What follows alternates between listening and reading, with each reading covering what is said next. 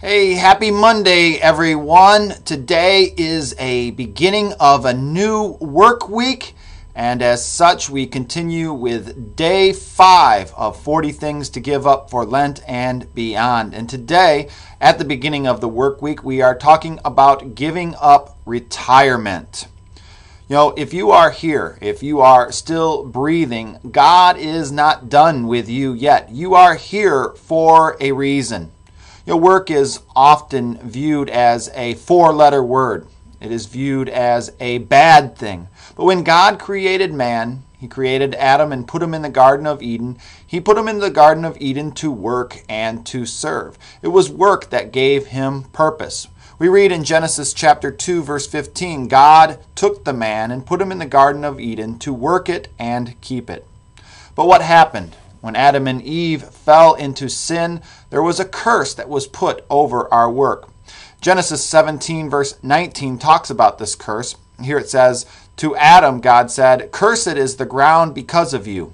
In pain you shall eat it all the days of your life. Thorns and thistles it shall bring forth for you, and you shall eat the plants of the field.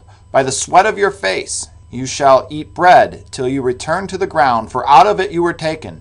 For you are dust, and to dust you shall return.'" Work from that point forward would become associated with toil and sweat. But apart from the curse, work is a good thing because work gives us meaning and purpose. When it comes to work, I see 4 different types of work in this world.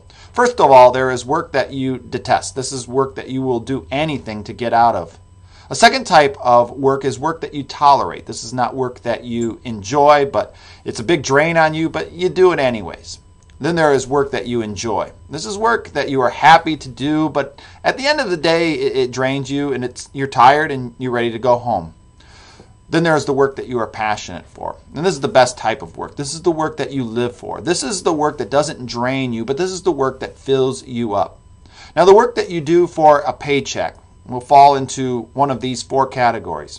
And some people are blessed to do work that they are passionate about and receive a paycheck for doing that. There's other people whose work, their career, they live for the weekends, basically. Well, I want you to separate here for a moment, though, the work that you do for a paycheck from the work that God calls us to. You know, there's the work of being a parent. There's the work of being a spouse. There's the work of being a leader in your church.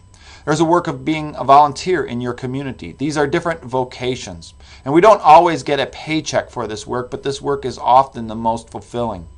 You know, many people who lose their jobs or go into retirement, they fall into a depression. And I believe that much of that can be attributed to a loss of purpose. Remember, God created you to work and to serve. We're wired that way to work. When we lose that part of our life, there is something that is missing. So make sure to remember that your work is defined by more than just your career. Now, there are different seasons in life, and there are different callings for different times. You know, our work changes over time. And I had a mentor, Pastor Barry Kolb, who once said, "We don't really retire from our work, we just transition in our calling."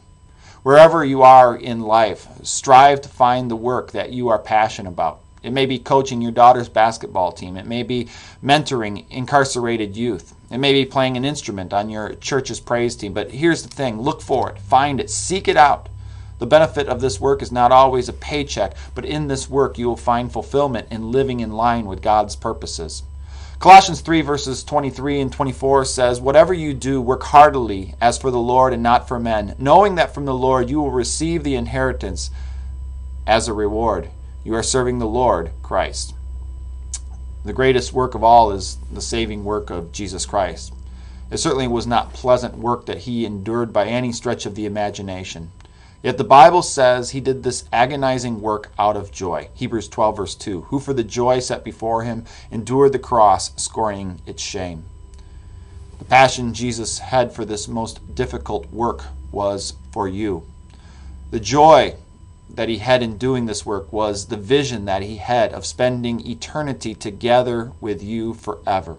That made it all worth it. So when you find it difficult to work, think about Jesus. Keep your eyes on the prize. Keep your eyes on Jesus. So how about you? What's God got you doing these days? It's time to go to work.